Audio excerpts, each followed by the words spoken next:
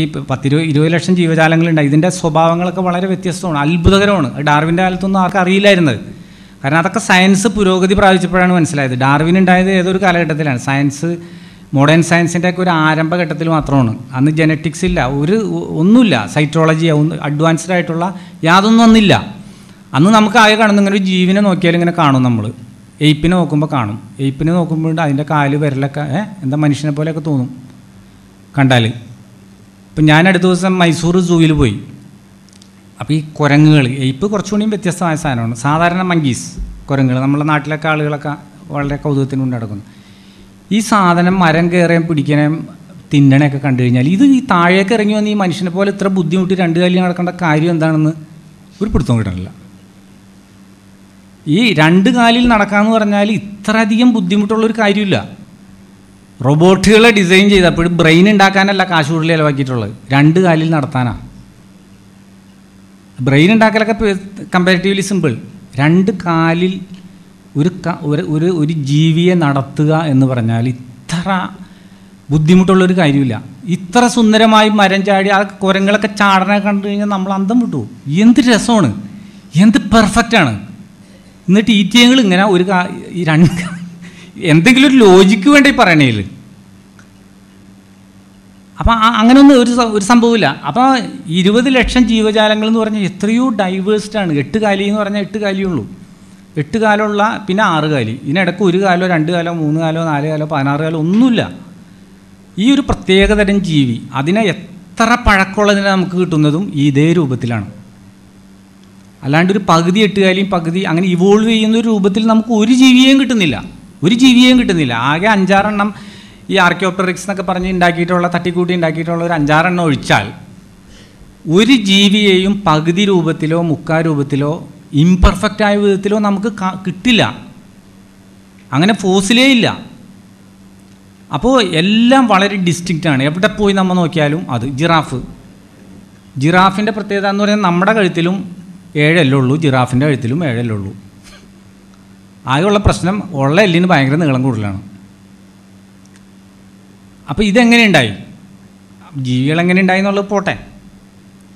ഈ കഴുത്തിന് നീളം കുറഞ്ഞ സാധാരണ ആട് പോലെയൊക്കെ ഇരിക്കുന്ന ഒക്കാപ്പി എന്ന് പറയുന്ന ഒരു ജീവിയിൽ നിന്ന് ഉണ്ടായിന്നാണ് ഇവർ പറയണത്. ഒക്കാപ്പി ഇതിൽ നിന്ന് ഉണ്ടായിന്നാണ് പറയുന്നത്. അപ്പോൾ ഇതിൽ നിന്നും ജിറാഫ് പോലുള്ള ഒരു ജീവിയുടെ കഴുത്തെങ്ങനെ നീണ്ടു, ഇതുപോലും എക്സ്പ്ലെയിൻ ചെയ്യാൻ പറ്റിയിട്ടില്ല. ഇതിനാണ് നമ്മൾക്കറിയാം, നമ്മൾ സ്കൂളിലൊക്കെ പഠിക്കേണ്ട ലാമാർക്ക് പറഞ്ഞ ഒരു കഥ. ലാമാർക്ക് പറയുന്നത് തന്നെ ഞാൻ ഒരു കഥ പറയട്ടെ എന്ന് പറഞ്ഞുകൊണ്ടാണ്. ഇത് സയൻസ് ആണെന്നോ തിയറി ആണെന്നോ ഒന്നും ലാമാർക്ക് പറഞ്ഞിട്ടില്ല. ലാമാർക്ക് പറയുന്നത് ഞാനൊരു കഥ പറയാം. ഒരു കാലത്ത് വരൾച്ച ഉണ്ടായപ്പോൾ താഴെയുള്ള, നിങ്ങൾക്കറിയാതെ, പുല്ലുകളൊക്കെ പോയി, താഴെയുള്ള പുല്ലുകളൊക്കെ പോയി, മേൽഭാഗത്ത് വലിയ മരങ്ങളിൽ ഉയരത്തിൽ മാത്രം ഇലകൾ ലഭ്യമായിരുന്നു. അങ്ങനെ ഉയരം കുറഞ്ഞ ജീവികൾ തല നീട്ടി പിടിച്ച് അത് തിന്നാൻ തുടങ്ങി. ലക്ഷോപലക്ഷം കാലങ്ങൾ ഇങ്ങനെ ചെയ്തപ്പോൾ വളരെ കഴുത്ത് നീണ്ട ജീവി ഉണ്ടായി. ഇതാണ് ലാമാർക്ക് പറയുന്നത്. ലാമാർക്ക് ഇതൊരു സയൻസായിട്ട് പോലും പറഞ്ഞിട്ടില്ല, ശരിക്കും പറഞ്ഞാൽ സ്റ്റോറിയാണ്. ഇതെങ്ങനെയാണ് ഉണ്ടാകുക സയൻറ്റിഫിക്കായിട്ട്? ഒന്നാമതായിട്ട് ഒരു ജീവി അങ്ങനെ തല നീട്ടിയാലൊന്നും അടുത്ത ജീവിക്ക് അതിൻ്റെ ഗുണം കിട്ടൂല, ഇൻഹെറിറ്റൻസ് ഇല്ല. അങ്ങനെയാണെങ്കിൽ പിന്നെ ജിംനാസ്റ്റിക്സിൻ്റെ മക്കളെ ജിംനാസ്റ്റിക്സിൽ കിട്ടുന്ന കാര്യമില്ലല്ലോ. അങ്ങനെ ഉണ്ടാവില്ല. അക്വയർഡ് ക്യാരക്ടേഴ്സാണ്. ആർജിതമായ ഒരു ഗുണവും പരമ്പരാഗതമായിട്ട് പോകില്ല. ഇത് സയൻസിലെ ഒരു എസ്റ്റാബ്ലിഷ്ഡ് കാര്യമാണ്. സാധാരണ ഇതിനെപ്പറ്റി പറയാനുള്ളൊരു തമാശയുണ്ട്. അങ്ങനെയാണെങ്കിൽ ഇപ്പോൾ സുന്നത്ത് കഴിക്കേണ്ട കാര്യമില്ലല്ലോ. ഇത് എത്ര കാലമായി തുടങ്ങിയിട്ട്. സയൻസിൽ അങ്ങനെയില്ല, ഇൻഹെറിറ്റ് ചെയ്യില്ല. അക്വയർഡ് ക്യാരക്ടേഴ്സ് ഇൻഹെറിറ്റ് ചെയ്യില്ല. അപ്പോൾ അതുകൊണ്ട് തന്നെ അഥവാ എവിടെയെങ്കിലും വരൾച്ച ഉണ്ടായി ഏതെങ്കിലും ജീവി തല നീട്ടിയാൽ തന്നെ അതിൻ്റെ ഒരു ഗുണവും, തല നീട്ടിയതിൻ്റെ ഒരു ഗുണവും അടുത്ത തലമുറയിലേക്ക് കൈമാറില്ല. പിന്നെ ഇനി അങ്ങനെ ഉണ്ടായെന്ന് സപ്പോസ്, അപ്പോൾ തിയററ്റിക്കലി ബയോളജിയിൽ ഇല്ല ഇങ്ങനത്തെ ഒരു സാധനം. ഇനി ഉണ്ടായി എന്ന് വിചാരിക്കും. ഉണ്ടായെങ്കിൽ തന്നെ വരൾച്ച എന്ന് പറഞ്ഞു കഴിഞ്ഞാൽ നമുക്കറിയാമല്ലോ എങ്ങനെ ഉണ്ടാവണം. ഇങ്ങനെ കോടാനുകോടി കൊല്ലം ഒരു സ്ഥലത്ത് വരൾച്ചയുണ്ടാവും. ഇടയ്ക്ക് മഴ പെയ്യും, ഇടയ്ക്ക് പിന്നെ കുറച്ച് നാൾ മഴ ഉണ്ടാവില്ല. ഇനി ഏത് സ്ഥലത്താണ് ഉണ്ടായത്? ഇതിനൊന്നും ഒരു വിശദീകരണമില്ല. ഇതെവിടെയാണ് ഉണ്ടായത്, ഏത് ജീവിയാണ് അപ്പം അവിടെ ഉണ്ടായത്? ഇനി ഞാൻ നേരത്തെ പറഞ്ഞ പോലെ തലയിലെ പുല്ലുകളൊക്കെ കരിഞ്ഞു പോയി. തലയിൽ ചെറിയ തറയിലുള്ള പുല്ലുകൾ കരിഞ്ഞു പോയാൽ പിന്നെ വലിയ മരങ്ങൾക്ക് എങ്ങനെയാണ് നിൽക്കാൻ പറ്റുന്നത് വേനൽക്കാലത്ത്? അത് ഒരു ലോജിക്കും ഇല്ല. രണ്ടും നശിച്ചു പോകുന്നല്ലാണ്ട് ഇത്രയും കാലം നീണ്ടു നിൽക്കുന്ന ഒരു ഇതിൽ തറയിൽ കിടക്കുന്ന ചെറിയ എന്താണ് നമ്മൾ പടർപ്പുകളൊക്കെ നശിച്ചു പോവുകയും വൻ മരങ്ങൾ മാത്രം ഇങ്ങനെ നിൽക്കുകയും ചെയ്യുന്നു. അങ്ങനെ ഒരു ക്ഷാമമുണ്ടോ? അങ്ങനെ ഒരു ക്ഷാമമില്ലല്ലോ. അപ്പോൾ അങ്ങനത്തെ ഒരു വരൾച്ചയില്ല.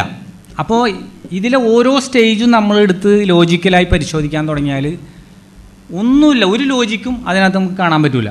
ഇനി മറ്റൊന്ന്, ഇതിൻ്റെ പകുതി, ഇപ്പോൾ ഇത്ര നീണ്ട തല, ഒരു പകുതി തല നീണ്ട ഒരു ജീവൻ എവിടെയെങ്കിലും കിട്ടണ്ടേ? നമുക്ക് കിട്ടുന്ന എല്ലാ ജിറാഫുകളും ഇത്രേ ഉള്ളൂ. ഇതുപോലത്തെ ഒരു ജിറാഫിനെ അല്ലാതെ ഫോസിലായി ലോകത്ത് ഒരു സ്ഥലത്തു നിന്നും കിട്ടുന്നില്ല. ഇതെല്ലാം ഏകദേശം കംപ്ലീറ്റ് ഇതിൻ്റെ എക്സ്കവേഷൻ പാലിയൻറ്റോളജിയിൽ എല്ലാം നടന്നു കഴിഞ്ഞിരിക്കുന്നു. ഇനിയിപ്പോൾ പുതിയതായിട്ടൊന്നും നടത്താനില്ല. അടുത്ത കൊല്ലം കിട്ടുമെന്നൊക്കെ വിചാരിച്ച് അങ്ങനെ ഇരിക്കാനും ഇല്ല, എല്ലാം കഴിഞ്ഞിരിക്കുന്നത്. അപ്പോൾ കാരണം എന്ന് പറഞ്ഞാൽ ഇത് ഭൂമി മുഴുവൻ കുഴിച്ച് നോക്കേണ്ട ആവശ്യമൊന്നുമില്ല. നമ്മൾ ഈ ചോറ് വെന്തോ നോക്കണ പോലെയാണ്. ചോറ് വെന്തോ നോക്കണം എങ്ങനെയാണ്? മുഴുവൻ കാലത്തിലുള്ള അരി മുഴുവൻ എടുത്ത് വെന്തോ നോക്കേണ്ട കാര്യമില്ലല്ലോ, 2 പറ്റെടുത്ത് നോക്കിയാൽ മതി. അപ്പോൾ അങ്ങനെയുള്ള സാമ്പിളിങ് കംപ്ലീറ്റ് ആ പാലിയൻറ്റോളജിയിലെ കഴിഞ്ഞു. ഇനിയിപ്പോൾ അങ്ങനെ നമ്മൾ നോക്കേണ്ട ഒരു കാര്യമില്ല. അപ്പോൾ ഈ രൂപത്തിലുള്ള ഫുള്ളായ ഒരു ജിറാഫിൻ്റെ ഫോസിലല്ലാതെ ലോകത്ത് ഒരു ഭാഗത്തു നിന്നും അതിൻ്റെ അല്പം പോലും നീളം കുറഞ്ഞത് നമുക്ക് കിട്ടുന്നില്ല. ഇത് ഫോസിലാണ്. റീകൺസ്ട്രക്ഷൻ ആയിരിക്കും, അതേപടി ആയിരിക്കില്ല. പല ഭാഗങ്ങളിൽ നിന്ന് കിട്ടിയ സാധനം റീകൺസ്ട്രക്ട് ചെയ്തായിരിക്കും.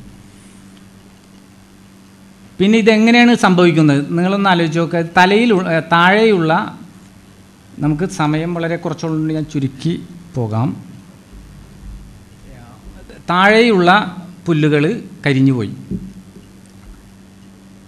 ഓക്കെ, മുകളിലുള്ളത് എത്തിപ്പിടിക്കാൻ കഴുത്ത് നീണ്ടു. അപ്പോൾ ഈ പുല്ല് മാത്രം തിന്നാൽ മതി, അതിന് വെള്ളം കുടിക്കണ്ടേ?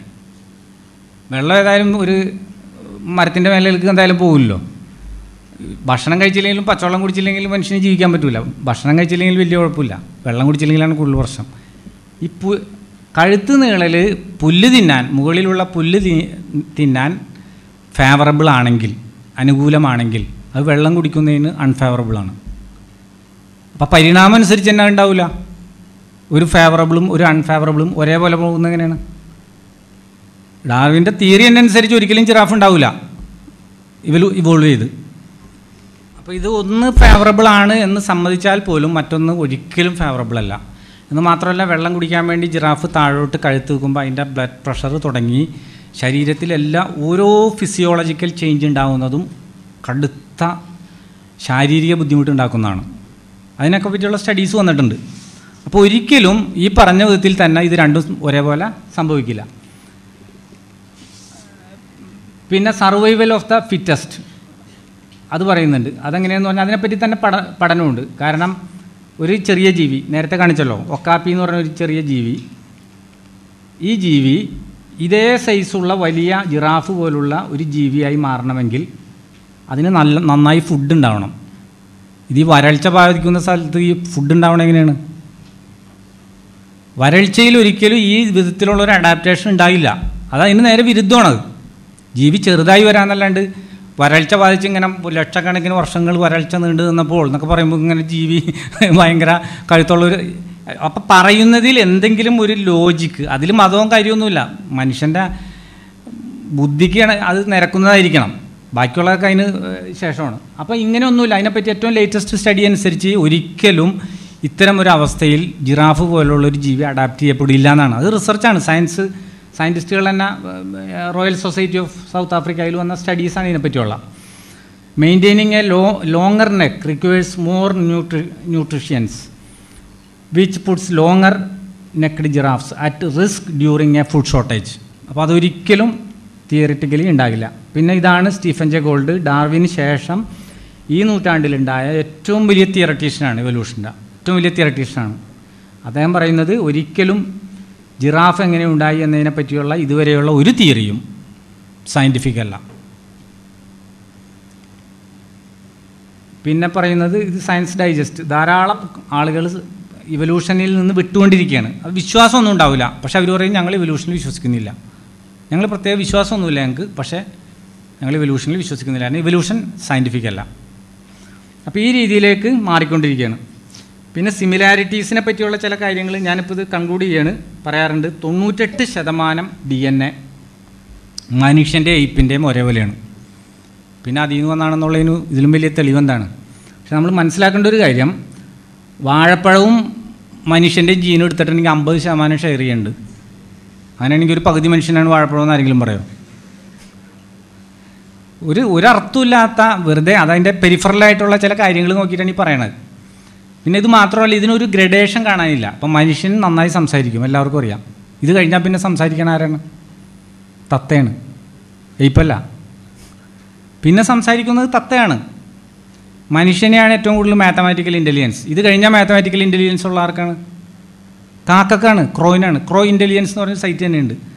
കാക്കയുടെ ഇൻ്റലിജൻസിനെ പറ്റി സ്റ്റഡി ചെയ്യണം. ഇതുപോലെ ഓരോന്നും എടുത്ത് നമ്മളിങ്ങനെ നോക്കിക്കഴിഞ്ഞാൽ ഒരു ഹെയറാർക്കിയും ഇല്ല. അമീബ മുതൽ മനുഷ്യൻ വരെ ഗ്രാജുവലായി ഇങ്ങനെ അതിൽ നിന്ന് ഇത് വന്നു എന്ന് പറയാവുന്ന ഒരു ഹെയറാർക്കിയും ബയോളജിക്കലായിട്ടില്ല. അത് നമ്മൾ ഓരോന്നെടുത്ത് പഠിക്കാവുന്നതാണ്. നമുക്കെടുത്ത് അത് വലിയ റിസർച്ചിൻ്റെ ഭാഗമാണ്. വലിയ വലിയ കണ്ടുപിടുത്തങ്ങളിലേക്ക് നയിച്ചേക്കാവുന്ന, വലിയ വലിയ സംഭാവനകളിൽ നൽകിയേക്കാവുന്ന സാധനമാണ്. നമ്മളതിനൊന്ന് തയ്യാറാവണമെന്ന് മാത്രമേ ഉള്ളൂ. ഇതിങ്ങനെ വിശാലമായി കിടക്കുകയാണ് റിസർച്ച് ചെയ്യാവുന്ന മേഖലകൾ. അപ്പോൾ ഇത്തരത്തിൽ യാതൊരു അർത്ഥമില്ല. പിന്നെ നേരത്തെ പറഞ്ഞ സെല്ല്, ഇത് ജിറാഫിൻ്റെ കഴുത്ത് നീണ്ട എങ്ങനെയാണെന്ന് പറയാൻ പറ്റില്ലെങ്കിൽ പിന്നെ ജിറാഫ് ഉണ്ടായത് എങ്ങനെയാണെന്ന് എങ്ങനെ പറയാം? ജീവനുണ്ടായത് എങ്ങനെ പറയാം? സെല്ലുണ്ടായത് എങ്ങനെയാണെന്ന് ഒന്നും ഒരിക്കലും പറയാൻ പറ്റില്ല. അപ്പോൾ വളരെ ചെറുതെന്ന് തോന്നുന്ന, നിസ്സാരമെന്ന് തോന്നുന്ന, ഇപ്പം ഞാൻ സാധാരണ പറയാറുള്ളത് 8 കാലി എങ്ങനെ ഉണ്ടായി എന്ന് നിങ്ങൾ പറയേണ്ടതില്ല. 8 കാലി എങ്ങനെ വല കെട്ടാൻ തുടങ്ങി, അതിനൊരു തിയറി തരാമോ? എങ്ങനെ 8 കാലി വല കെട്ടാം? വല കെട്ടുക എന്ന് പറഞ്ഞാൽ ഭയങ്കര മെക്കാനിസമാണ്. അതിനൊരു പ്രത്യേകതരം നൂലുണ്ടാകണം. ആ നൂലെന്ന് പറഞ്ഞാൽ അതിന് പ്രത്യേകതകളുണ്ട്. ആ നൂല് പ്രൊഡ്യൂസ് ചെയ്യണം. ആ പ്രൊഡ്യൂസ് ചെയ്യുമ്പോൾ അത് യൂസ് ചെയ്യാൻ ഇതിന് പറ്റണം. അത് യൂസ് ചെയ്യാൻ പറ്റുന്ന വിധത്തിലുള്ള ബ്രെയിനിൽ മെക്കാനിസം ഉണ്ടാവണം. കാരണം നമ്മളിപ്പോൾ ഒരു സാധനം കാണുക എന്ന് പറഞ്ഞാൽ വെറുതെ ഒരു സാധനം കാണാനല്ല ചെയ്യുന്നത്. കണ്ടുകൊണ്ട് മാത്രം ഒരു സാധനം കാണാൻ പറ്റില്ല. ബ്രെയിൻ അത് ഐഡൻറ്റിഫൈ ചെയ്യണം. അത് കണ്ണിലൂടെ വന്നിട്ട് ഇലക്ട്രിക് ഇമ്പൾസുകളായി മാറണം. അത് വീണ്ടും ബ്രെയിൻ ഡീകോഡ് ചെയ്ത് വിഷ്വലാക്കണം, ഓഡിയോ, അതായത് ട്രില്യൺസ് ഓഫ് മെക്കാനിസംസ് ഇതിൻ്റെയൊക്കെ പിന്നിലുണ്ട്. പണ്ടൊന്നും ഇത് അറിയില്ലായിരുന്നു.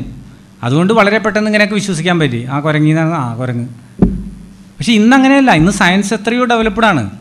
ഓരോ കാര്യവും ഇപ്പം ഞാനൊരു ചെറിയ ഉദാഹരണം കൂടി പറഞ്ഞുകൊണ്ട് നിർത്താം. ഇപ്പം നമ്മളെ നമ്മുടെ ഡി എൻ എ എന്ന് പറഞ്ഞു കഴിഞ്ഞാൽ ഒരു പ്രത്യേകതരം പ്രോഗ്രാമാണത്. അപ്പോൾ അതുകൊണ്ട് തന്നെ അതിൻ്റെ പിന്നിൽ ബുദ്ധി ഉണ്ടെന്നുള്ള വളരെ വ്യക്തമാണ്.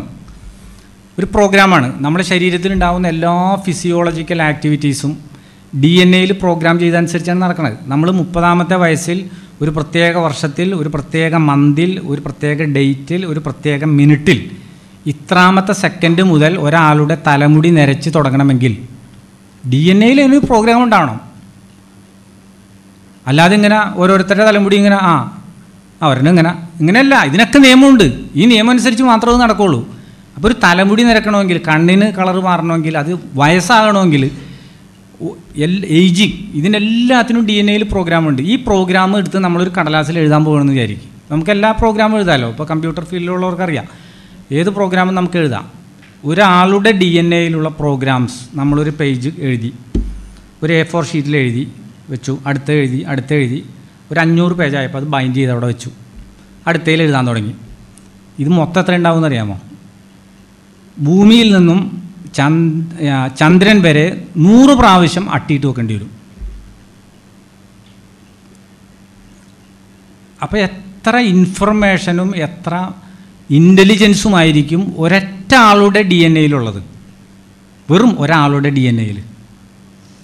അപ്പോൾ ഇതെങ്ങനെ ഉണ്ടാവുക? ഇതെങ്ങനെ എക്സ്പ്ലെയിൻ ചെയ്യാൻ പറ്റുക? കാരണം ഒരു ഇൻ്റലിജൻസിനെ ഒരു ഇൻ്റലിജൻസ് കൊണ്ട് മാത്രമേ എക്സ്പ്ലെയിൻ ചെയ്യാൻ പറ്റുള്ളൂ. ഇപ്പോൾ കമ്പ്യൂട്ടർ ഉണ്ട്. കമ്പ്യൂട്ടർ എങ്ങനെ ഉണ്ടായെന്ന് വെച്ച് കഴിഞ്ഞാൽ കമ്പ്യൂട്ടർ അങ്ങനെ ഉണ്ടായി, അത് ആരും പറയുമല്ലോ. കമ്പ്യൂട്ടർ എന്ന് പറഞ്ഞ സാധനമല്ല പ്രധാനം, അതിനകത്തുള്ള പ്രോഗ്രാമാണ് പ്രധാനം. അതൊന്നും ഒരിക്കലും പറയൂല. അപ്പോൾ ആ നിലക്ക് നമ്മൾ നോക്കിക്കഴിഞ്ഞാൽ ഇതൊന്നും യാദൃശ്ചികമായിട്ടോ അല്ലെങ്കിൽ എത്തീസം എന്ന് പറയുന്നതിന് അതിൻ്റെ ഏതെങ്കിലും ഒരു പോയിന്റിൽ പോലും എന്തെങ്കിലും ലോജിക്കോ സയൻസോ അതിലില്ല എന്നുള്ള കാര്യം ബോധ്യവും. ഇപ്പം ഞാൻ 1-2 വാചകങ്ങൾ കൂടി പറഞ്ഞുകൊണ്ട് ഇത് അവസാനിപ്പിക്കാം. അവരുടെ തന്നെ ചില വാചകങ്ങൾ. ഇപ്പോൾ നിങ്ങൾക്കറിയാം, റിച്ചാർഡ് ഡോക്കിൻസിൻ്റെ ബുക്ക് മലയാളത്തിലാക്കിയത് ഒരു രവിചന്ദ്രൻ, അദ്ദേഹം തിരുവനന്തപുരം യൂണിവേഴ്സിറ്റി കോളേജിലെ അധ്യാപകനാണ്. അപ്പോൾ ആ പുസ്തകത്തിൽ തന്നെ പറഞ്ഞിട്ടുള്ള ഒരു 1-2 വാചകങ്ങൾ കൂടി ഞാൻ വായിച്ചുകൊണ്ട് ഇത് അവസാനിപ്പിക്കാം. അദ്ദേഹം പറയുന്നത് ഈ ഇലക്ട്രോൺ പ്രോട്ടോൺ ക്വാണ്ടം മെക്കാനിക്സിലുണ്ടായ വിപ്ലവത്തെപ്പറ്റി പറയണം. ഇങ്ങനെ പറഞ്ഞു വരുന്ന കൂട്ടത്തിൽ എഴുതണം.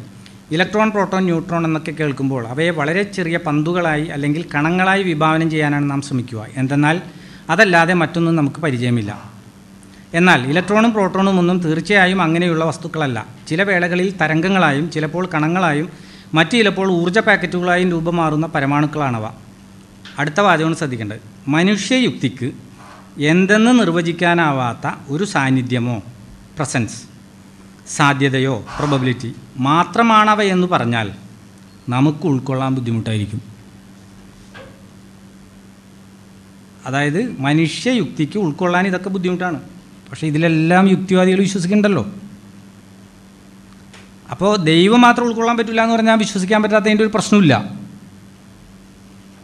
അതാണ് യുക്തിക്ക് ഉൾക്കൊള്ളാൻ പറ്റാത്ത ധാരാളം കാര്യങ്ങൾ ഇന്ന് സയൻസിലുണ്ട്. ഇതെല്ലാം അവർ വിശ്വസിക്കുന്നുണ്ട്. എങ്കിൽ പിന്നെ ദൈവത്തെ യുക്തിക്ക് ഉൾക്കൊള്ളാൻ പറ്റുന്നില്ല എന്നതിൻ്റെ പേരിൽ എന്തായാലും അവർ തള്ളിക്കളയുന്നത് ലോജിക്കല്ല. മറ്റൊന്ന്, പ്രകൃതി നിയമങ്ങൾക്കനുസരണമായി ജീവൻ ഉടലെടുത്തത് ഏറ്റവും അത്ഭുതകരമായ കാര്യമാണ്. ആരാണീ പറയണത്? പ്രകൃതി നിയമങ്ങൾക്കനുസരിച്ച് ജീവൻ ഉടലെടുത്തത് ഏറ്റവും അത്ഭുതകരമായ കാര്യമാണെന്ന് ഇത് തന്നെയല്ലേ നമ്മളും പറയണത്. അപ്പം അത്ഭുതകരമായ കാര്യമാണ്. അത്ഭുതകരമായ കാര്യങ്ങൾ ഇവിടെ സംഭവിച്ചിട്ടുണ്ട്. അത് പ്രകൃതി നിയമം അനുസരിച്ചാണോ അല്ലോ എന്നുള്ളത് നിൽക്കട്ടെ. ഇത് അവർ തന്നെ പറയാണ്. കാരണം അവർ പോലും അംഗീകരിക്കാൻ നിർബന്ധിതമായി ബോധപൂർവം അല്ലത്. ഇതിപ്പോൾ ചൂണ്ടിക്കാണിച്ചു കഴിഞ്ഞാൽ അടുത്ത എഡീഷനിൽ എടുത്ത് ചിലപ്പോൾ മാറ്റിക്കളയും. അപ്പോൾ ഇനി വേറൊന്ന്,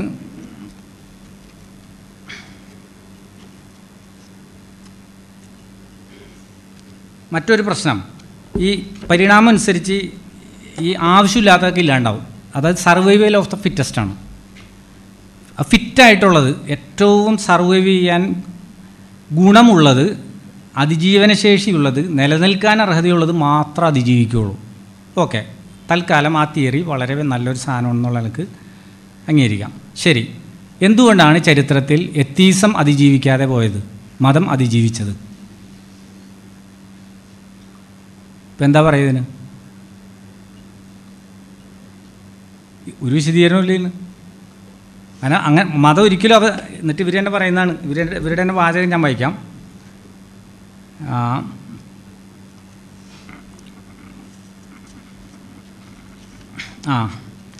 മതമില്ലാതെ, ഇത് ഡോക്കിൻസ് പറയുന്ന പ്രശ്നമുണ്ടോ?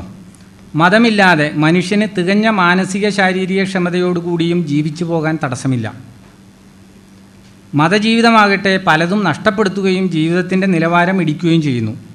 പ്രകൃതി കണിശക്കാരനായ ഒരു കണക്കെഴുത്തുകാരനാണ്. യാതൊരു വിധത്തിലുള്ള ധൂർത്തും അനാവശ്യ ചെലവും അതനുവദിക്കില്ല. എക്കാലത്തും നിർദ്ദയമായി പ്രകൃതി അതാണ് ചെയ്തുകൊണ്ടിരിക്കുന്നത്.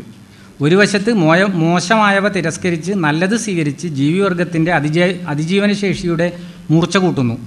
മറുവശത്ത് പ്രകൃതിയുമായി ഇണങ്ങിപ്പോകാൻ കഴിയാത്തവയെ കാലക്രമത്തിൽ നീക്കം ചെയ്യുന്നു. ഒരു വന്യമൃഗം അനാവശ്യമായ ഒരു പ്രവൃത്തിയുമായി മുന്നോട്ട് പോയാൽ പ്രകൃതി എന്താണ് ചെയ്യുന്നത്? സമയവും ഊർജ്ജവും കൂടുതൽ ഫലപ്രദമായി ചെലവിടുന്ന എതിരാളി ജീവിവർഗത്തിൻ്റെ അതിജീവനത്തിനും പ്രജനനത്തിനും സഹായകരമായ സാഹചര്യം ഒരുക്കും. ചുരുക്കത്തിൽ രൂക്ഷമായ പ്രയോജനവാദമാണ് പ്രകൃതി നിർദ്ധാരണത്തിൻ്റെ കാതൽ. പിന്നെ എന്തുകൊണ്ട് മതം? ഇതിന് ഒരു വിശദീകരണം കൊടുത്തിട്ടില്ല. ഇതിനിങ്ങനെ മറ്റേയാൾ അതിനെപ്പറ്റി ഇങ്ങനെ പറയാണ്, ഇയാൾ ഇതിനെപ്പറ്റി ഇങ്ങനെ പറഞ്ഞിട്ടുണ്ട്, മറ്റേയാൾ ഇതിനെപ്പറ്റി ഇങ്ങനെ വിശദീകരിക്കാൻ നോക്കിയിട്ടുണ്ട് എന്നൊക്കെ പറഞ്ഞിങ്ങനെ പോവുകയാണ്. ഒരു വിശദീകരണമില്ല. അപ്പോൾ വളരെ ഒറ്റവാക്കിൽ ചോദിക്കാവുന്നത് മതം എന്തുകൊണ്ട് അതിജീവിച്ചു? അത് ഏറ്റവും അർഹമായതുകൊണ്ട്. പ്രത്യേകിച്ചും നിരീശ്വരവാദത്തേക്കാൾ എല്ലാ നിലക്കും മനുഷ്യ സമൂഹത്തിൽ അതിജീവനത്തിന് അർഹതയുള്ളത് കൊണ്ടാണ് മതം അതിജീവിച്ചത് എന്ന് പറഞ്ഞു കഴിഞ്ഞാൽ പിന്നെ അതിന് വേറെ ഒരു എതിർ ആർഗ്യുമെൻറ്റും ഉന്നയിക്കാനില്ല. ഇതുവരെയും ഉന്നയിച്ചിട്ടുമില്ല.